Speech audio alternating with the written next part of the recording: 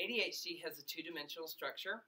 It's composed of an area of inattention and an area of hyperactivity and impulsivity. These two dimensions are usually correlated, so cases have to be approached on a case-by-case basis. So no case is going to be like another. Under inattention, it centers around a lack of persistent or effort in sustaining attention to tasks. This is usually apparent in situations like free play. Children will move from one activity to another without engaging in prolonged play. It can be apparent in schoolwork or homework or chores. Low priority activities are very hard for ADHD children to maintain attention toward those types of tasks. And you can see it in their responding to extraneous events. This means that usually if you're talking to a child with ADHD, they'll become easily distracted and start talking about things that aren't along the topic that's being discussed. The other side of ADHD involves impulsivity. This is a deficiency in the ability to inhibit behavior. It's usually also associated with hyperactivity, but it may be the source cause of the hyperactivity. Impulsivity in adulthood tends to have two distinct dimensions as opposed to in childhood. Impulsivity in adulthood tends to center around either motor impulsivity or symptoms related to verbal behavior. So they'll have a hard time controlling what they're saying. It's like they don't have a filter.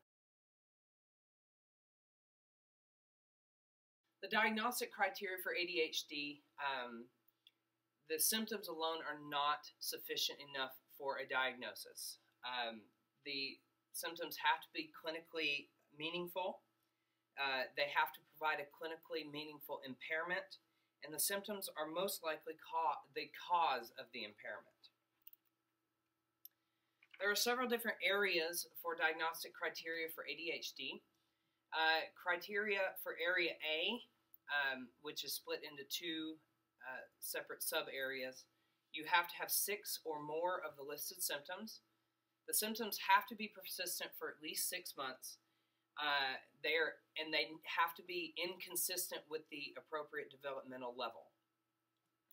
Symptoms also have to directly impact social or academic or occupational activities. So if the symptoms are not impeding their ability to learn at school, most likely they do not have ADHD. The diagnostic criteria for ADHD in Area 1 for inattention, 6 or more of these have to be present for 6 or more months. The symptoms are failing to give close attention or making careless mistakes during their work, difficulty sustaining attention to tasks. They don't seem to listen when they're spoken to, and they don't follow through on instructions. So not only do they not pay attention while someone is speaking directly to them, if you're giving them a request, they most likely don't follow through with those requests. And it's not that they're actively defying, it's just they have an inability to sustain attention. They have difficulty organizing tasks or activities. So children with ADHD that have this type of symptom usually have extreme difficulty getting things together for a long-term assignment at school. So they would probably need some type of accommodation to help them stay organized. They avoid, dislike, or have a reluctance to engage in difficult tasks, more so than children without ADHD. They will usually try to engage in escape behaviors that lead to the avoidance of these types of difficult tasks. And it's mainly because it makes them uncomfortable because they can't sustain their attention for long periods of time.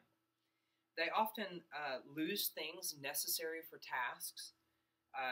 They're extremely easily distractible, and they often forget routine daily activities. So children with ADHD tend to have difficulty remembering what to do in the morning to get ready for school, or they have difficulty getting things together to bring home for schoolwork. Also under Area A, we have Area 2 for hyperactivity. The types of symptoms you might see for hyperactivity: they'll fidget or tap their hands, or they'll squirm in their seat. They just have a really hard time sitting still when compared with their peers. They'll often leave their seat when they're expected to stay seated. So children with ADHD are usually the ones you probably see walking around a classroom when they are supposed to be sitting down and working. And that might also be part of the escape behavior under the inattentive area. They'll often run or climb when it's inappropriate. This is mostly seen during free play, especially in areas like playgrounds or parks. They're usually the ones that are climbing on areas of playground equipment that aren't safe, and usually other children have the ability to contain those impulses to climb in areas that aren't appropriate. They're unable to play quietly. Children with ADHD with this type of hyperactive symptom are usually much louder when compared to their peers during free play. They seem on the go or driven by a motor. It's like sometimes children with ADHD with this symptom are constantly moving. It's like they have an inability to stop. They'll talk excessively or blurt out answers, and they'll also have difficulty waiting turns and often disrupt or interrupt others. Criterion B, several criteria A's have to be present prior to the age of 12. Criterion C, several criteria A have to be present in 2 or more settings. So it can't just be at home. It has to be present in other settings as well, like school or in public. For criterion D, there has to be clear evidence that the symptoms are interfering or reduce the quality of social, academic, or occupational functioning. If the symptoms that are present for ADHD are not interfering with school or not interfering with job performance, then most likely there can be something else that can explain the behavior rather than a diagnosis of ADHD. For criterion E, the symptoms do not occur excessively during the course of another psychotic disorder. So this is your rule-out criterion. If they are currently in the middle of a manic phase of manic depression, the manic depression will explain these symptoms more appropriately than a diagnosis of ADHD. So there's several diagnostic areas for ADHD. There can be a combined presentation where both Area 1 and Area 2 are met for the past 6 months. So this is ADHD, impulsivity, and hyperactivity. There can be predominantly inattentive presentation. This is where the symptoms that are present for ADHD are only in Area 1, and they've been present for at least 6 months. And then finally, predominantly hyperactive or impulsive presentation. This is symptoms that are only in Area 2 that have been present for the past 6 months. There are some specifiers for the diagnosis of ADHD. It can be in partial remission, which means that the full criteria that was previously met has not been present for the last 6 months. This means that the symptoms of ADHD were present prior to the previous 6 months, but they are not currently being seen. And then there can also be mild, moderate, or severe presentation. So the prevalence and demographics of ADHD, there have been 2 studies to date in the United States that have shown that between 7.4 and 9.9% prevalence in the general population, which is actually seems to be kind of low for the presentation of ADHD. And then demographics from those studies have shown that male cases are 3 to 7 times more likely than cases of ADHD in females, and that the clinical characteristics do not vary by sex. So the presentation of ADHD in girls is usually similar to the presentation of ADHD in boys. Girls don't seem to have more of one area than the other, and boys are the same way.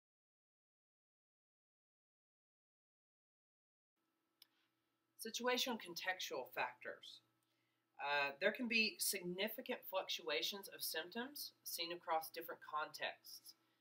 Playing alone versus playing with others. The symptoms of ADHD may be more prevalent in one situation than the other. When dad is home versus when just mom is home. Usually because mom is present more in the household, you will see these behaviors more prevalent when she is home as opposed when dad is home, who is the primary disciplinarian in the situation. Or it could be vice versa. It depends on the household. It can also seem to fluctuate when the parent's attention is divided, and this can also go for any adult attention being divided. For example, if a parent gets a phone call and the child is under control, sometimes the symptoms of a child's ADHD will become worse when the parent's attention is directed toward the phone call because they require a constant reminder of what the expectations are. Comorbid impairments for ADHD. Children with ADHD do actually have a higher likelihood of developing oppositional defiant disorder, conduct disorder, depression, and bipolar disorder. The severity of the ADHD may in part predict the severity or the risk of any of these comorbid conditions. So what that means is the worse the symptoms of ADHD, it becomes a better predictor of one of these other comorbid conditions. And the likelihood of having a comorbidity with ADHD, 80% of ADHD cases have, 87% of ADHD cases have usually have one other disorder. 67% of ADHD cases have at least 2 other comorbid disorders.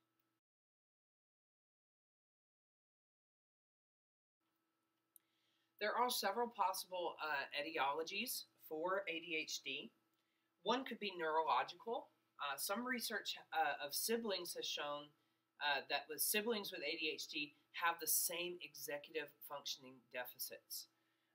So there seems to be a genetic neurological, there seems to be a neurological connection in families that have ADHD present in one sibling or more. There is a possible genetic etiology for ADHD. Subsequent siblings of children with ADHD have a 32% higher risk of also having ADHD. So if your oldest child has ADHD, there is a much higher risk of subsequent children having the same disability. If the parent has ADHD, then children of those parents have 40 to 57% higher risk of having ADHD as well.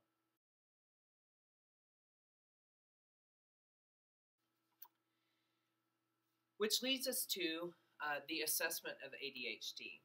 Now that we understand how ADHD is diagnosed and how the symptoms are presented, we need to begin talking about the goals of assessment. So the goals of assessment are to determine the presence or absence of ADHD in any comorbid conditions. So the goal is to determine whether or not there is ADHD present or if there's another disorder that can better explain the symptomology. You have to determine the child's strengths and weaknesses for consideration while planning treatment. So this goes back to what I said earlier. ADHD is not the same between one person and another. So one treatment may work for one child, another treatment may work for another.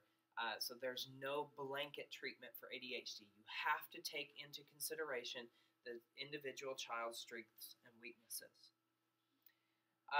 You should develop targeted interventions for the disorder and any other psychological, academic, or social impairments. So the treatment has to include interventions to help curb the symptomology of the ADHD. The treatments should also consider the caregiver's levels of readiness. If the caregivers are not adequately trained or do not have the adequate amount of skills to deal with ADHD symptomology, the treatment that is being used should take their levels into consideration as well, not just the child's.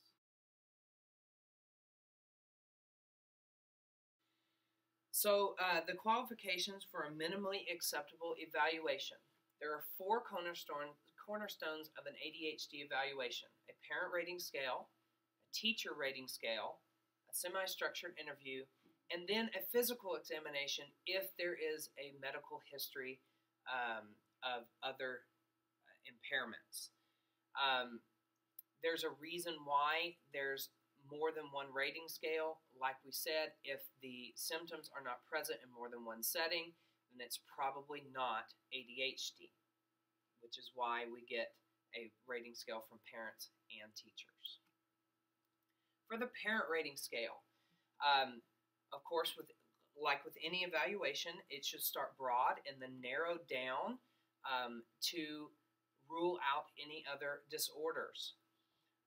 Some examples of parent rating scales would be the BASC-2 parent rating scale, the CBCL, or the Child Behavior Checklist, and the DBD. For teacher rating scales, teacher ratings are taken for 2 reasons. One is that children that don't have academic or behavioral problems at school most likely do not have ADHD.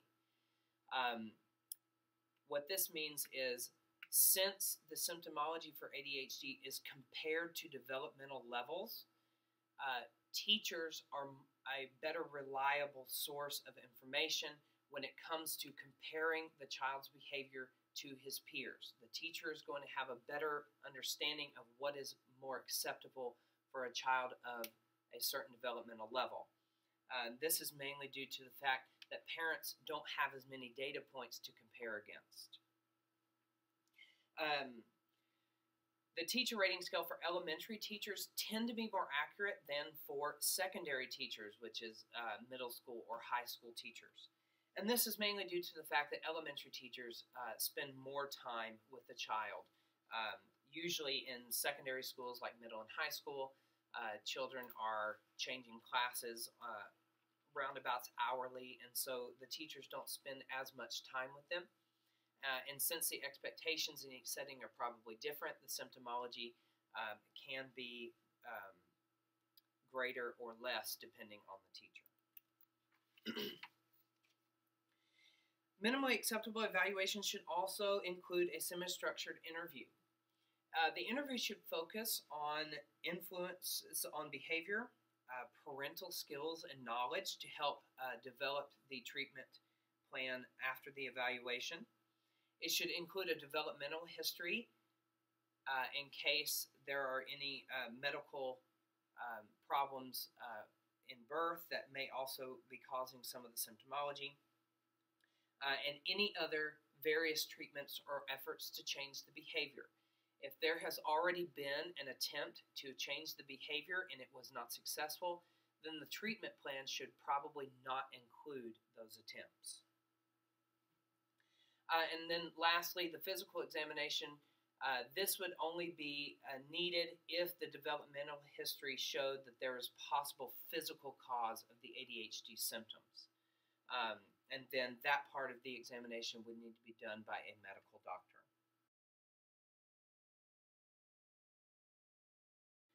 The ADHD checkup is the minimally accepted evaluation that will eventually lead to intervention. It is a parent-focused assessment process that has been modified in effort to provide the best impact of a multimodal assessment of ADHD.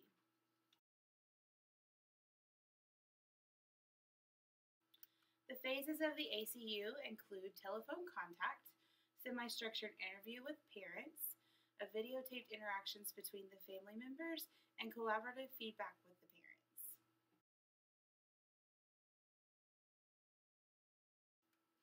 The history and the background of the ACU come from earlier brief family intervention. It comes from the theory of motivational interviewing, which is consistent with the principles of the trans-theoretical model of change. The ACU is the first application of this theory to family therapy, and the ACU procedures are consistent with the best application of behavioral parent training. Another part of the history and background of the ACU is that it consists of 5 changes of readiness for change. The first one is the pre-contemplative stage, meaning that there is no intention to change. The second one is the contemplation stage, which means that they're aware of the problem, they're thinking about overcoming the problem, but they haven't made a commitment to take action.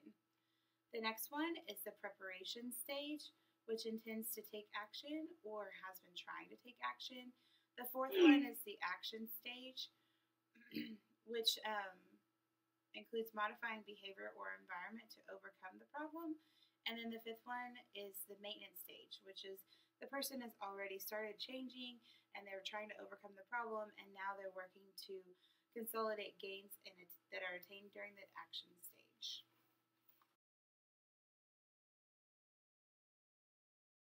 The initial telephone contact is an essential part of the ACU. This is where treatment first begins. The major goal of the ACU is to develop a positive relationship between the family and the therapist from the very beginning. This defines the process of obtaining services. It helps to invest the family in the help-seeking process, as well as to explore any other barriers that the family may be facing. Call early and call often is a very important thing to remember whenever completing the ACU. Some motivational interviewing techniques include expressing empathy and rolling with resistance. The major goals of the ACU phone calls are to communicate interest and concern, to promote a positive therapeutic relationship, to overcome ambivalence about change, and to begin to socialize family members toward the most effective interactions in assessment and in therapy. Preparing for telephone contact, you need to make sure that you have reviewed all available data and that you're not asking questions that you don't already know the answer to. The semi-structured interview, the goals of the getting to know you session, which is what we're going to talk about next, are to develop rapport and trust, to better understand the caregiver's interests and concerns, to motivate interest in completing all 3 steps of the ACU. The getting to know you session with the parents. Meet with the parents and use the getting to know you form. Make sure that you complete a problem checklist. Complete a genogram and diagram of social supports. Rank order the top problems. Complete a thorough discussion of top problems. Developmental and social history are also important to talk about with the parents. Confirm an appointment for the FAST or Family Assessment Task. Identify conflict to discuss during the FAST. And also to explain questionnaires that are to be completed prior to the FAST.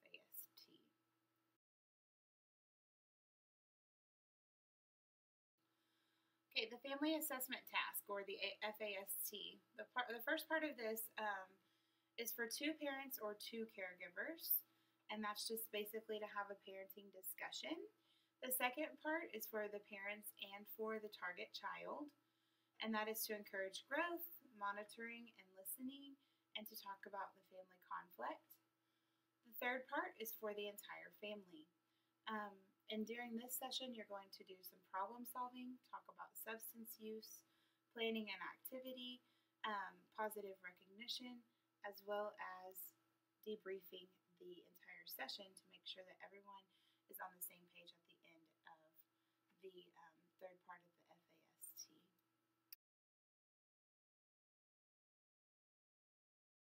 The feedback session. In order to prepare for the feedback session, it's important to gather collateral information such as teacher ratings, scoring questionnaires, the evaluation of the FAST, and the graphing information, as well as the feedback from the family checkup form. Primary considerations of the feedback meeting would also include to provide feedback and discuss a menu for change. The goal of this session is to put families in an active role so that they can take responsibility for change without being blamed for feeling or left feeling helpless. Some more elements of the feedback session are for the caregivers to provide a self-assessment.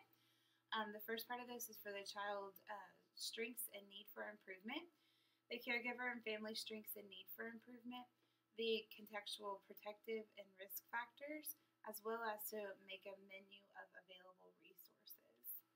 The caregivers commit to pursuing one or more items on the menu. There are 4 phases of the feedback session. The first one is self-assessment. The second is clarification and support. The third is summarizing feedback. And the final stage is what we call frames, or the intervention selection piece. Frames consist of feedback on family status, emphasis on family, responsibility for change, the advice about change options listed on the menu, collaborative listing of change options, the menu by which change might be achieved, empathetic counseling style, as well as self-efficacy for change that is supported.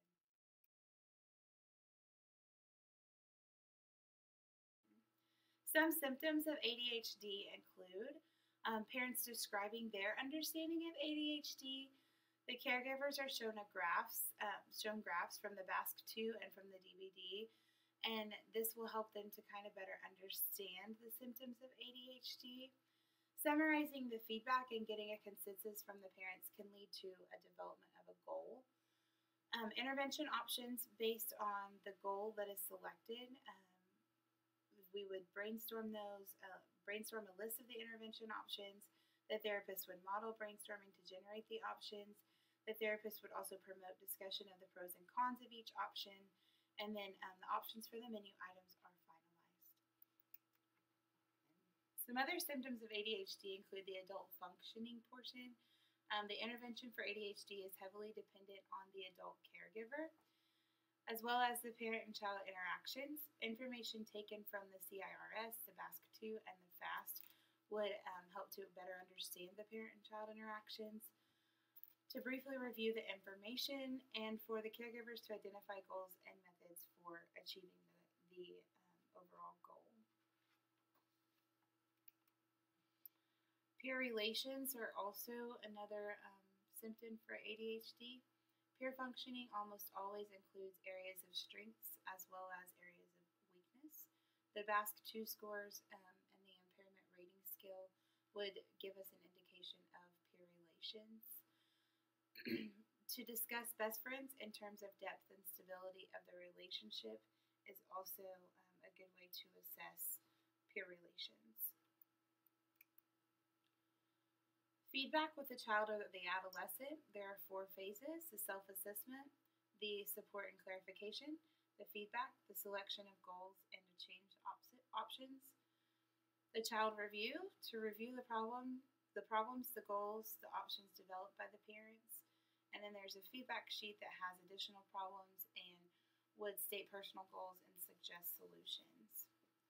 The discussion with the therapist, in this portion, you would discuss how the adolescent will communicate their goals and the menu of change options to the parents, and the therapist will support the child by facilitating the discussion with the parents.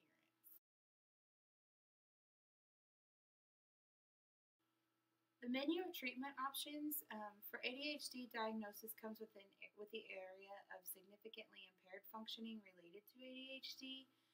And under this, there is a well-conducted evaluation that provides a clear understanding of the functional impairments and the basis for treatment. It is also a competent intervention, includes monitoring of target problems and other relevant areas of functioning. Some treatment recommendations. The parent counseling about the disorder. Children with few or no impairments may fit into this area. Residential treatment. Children who have severe, chronic, or dangerous forms of conduct problems or depression would fit in this area. Medication. Classroom behavioral interventions. Parent training and effective child management procedures. And then behavioral problem-solving approach to family therapy, as well as individual or group social skills training. Multimodal treatments are evidence-based. They complement each other by creating a synergy of effectiveness. They're not always best to change everything at once, and it is not always best to tackle the most difficult problem first. Treatment selection considerations. Medication might potentially lower parent motivation to get involved in behavioral interventions. Medication alone might be all that is required for uncomplicated cases of ADHD. It is important to select treatment options that result in success and enhance parent motivation and parenting efficacy. Working on behavior that occurs at home may be the best way to start in order to engage the parents in the change process. Medications. There are some different types of medications that are used to treat ADHD. Stimulants and non-stimulants. And then medications are not necessary nor sufficient to treat ADHD. 10 to 25% of children with ADHD do not benefit from the treatment with stimulant medication. Stimulant drugs are not able to address all difficulties of ADHD in children who do not respond to drugs positively. Medication can be an indispensable part of the treatment program and often the most effective component. Some primary effects of medications.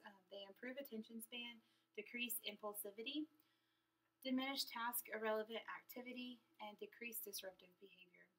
Some secondary effects. They increase compliance to commands and instructions, increase productivity on academic assignments, improve peer interactions, increase peer acceptance, decrease parent and teacher reprimands, supervision, and punishment.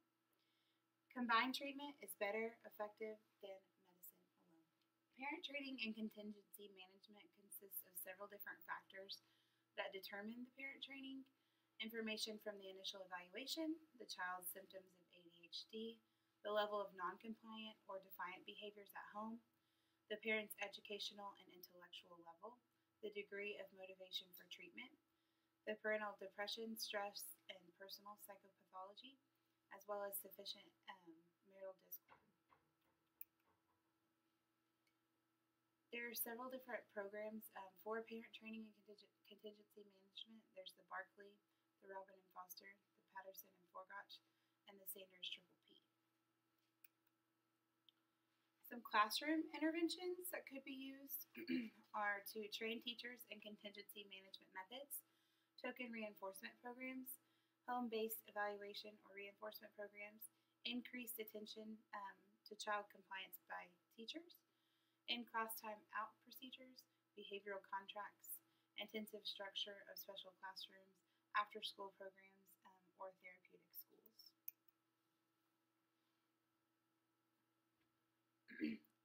The intensity of classroom interventions should be based on findings from evaluation that includes the level of the child's school behavior and performance of problems, the degree of parent and teacher commitment to complying with these methods, the extent of previous school interventions, the stimulant medication, whether or not it is present, and the eligibility for special educational programs, as well as effectiveness and concerns.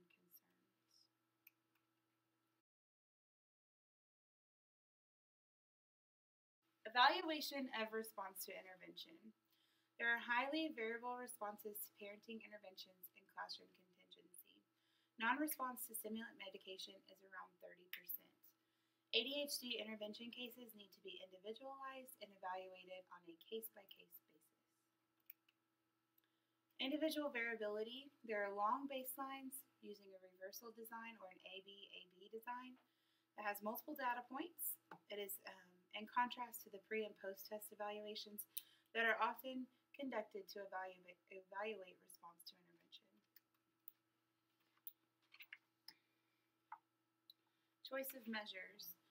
Measures should be sensitive to change. They should be valid and feasible to administer that are frequently. Collateral report comprised of ratings on standardized measures. Objective measures that have direct observation of frequencies and behavior. The Connors CGI measure is one of these, and behavioral tracking is another one that could be used.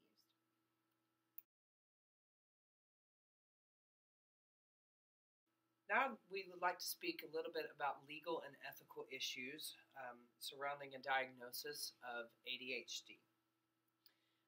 First, before you begin an evaluation for ADHD, you have to take into consideration custody or guardianship of the child. Children with ADHD tend to come from families with of separation or divorce. So you have to really take into consideration who can request an evaluation on a disability. If there's joint custody, you have to determine who has primary guardianship, and if it's shared, you have to make sure you maintain or you gain consent from both parties. You also have a duty to report. Studies have shown that children with ADHD are at a greater risk for abuse due to the parents being under greater stress that stems from the child's behavior. So because most parents of children with ADHD don't, more often than not, don't have the skills to be able to manage ADHD behavior, they can tend to react a little bit more violently than parents who do have the skills and knowledge to deal with these types of behaviors. Any suspicion of physical or sexual abuse or neglect of a child that arises or is reported during the evaluation must be reported. And as people in the profession of diagnosing disabilities or disorders, you should routinely forewarn parents of your duty to report. Providing services for children with disabilities. Children with ADHD do have access to government entitlements. For example, educational services. If a child is diagnosed with a disorder of ADHD, they can be served through the Individuals with Disabilities Act under the category of other health impairment. This means that they would be able, if they are diagnosed through the schools, which is separate from a diagnosis in the private profession, then they would be diagnosed under the category of other health impairment, and then they would have access to special education services within the school setting. If the ADHD symptomology is sufficiently serious and it significantly interferes with academic performance, but the school decides that they don't meet the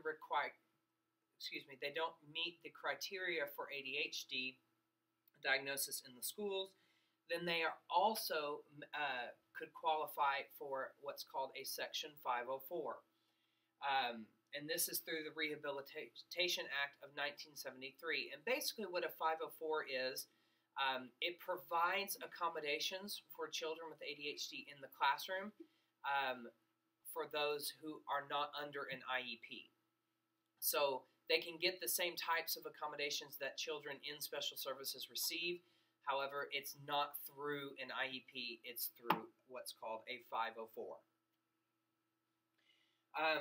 Also, children with significantly severe ADHD in low-income families may also be eligible for financial assistance under the Social Security Act. This is under the disability portion of the Social Security Act, and it can not only do they have access to financial assistance, but they may also have be able to gain access to support services, or what's called in the schools wraparound services, which can provide training and support for parents to help them deal with problem ADHD behaviors. Another concern with children with ADHD is, should they be legally held accountable for their own actions? Is ADHD an excuse to behave irresponsibly without being held accountable for the consequences of one's actions? Well, for some, the answer is a little unclear. Due to impulsivity, if they're so impulsive that they can't control what they're doing, should they still be held accountable? Well, there is one opinion that I would like to point out, which comes from Barkley, who is one of the leading researchers in the field of ADHD. His opinion is that ADHD provides an explanation for why certain impulsive acts may have been committed, but it does not constitute sufficient disturbance of mental faculties to serve as an excuse from legal accountability. What this means is that a diagnosis of ADHD explains why someone acts the way they do. However, because they still have the mental ability to understand right from wrong, Barkley is saying that they probably should still be held accountable for their behaviors.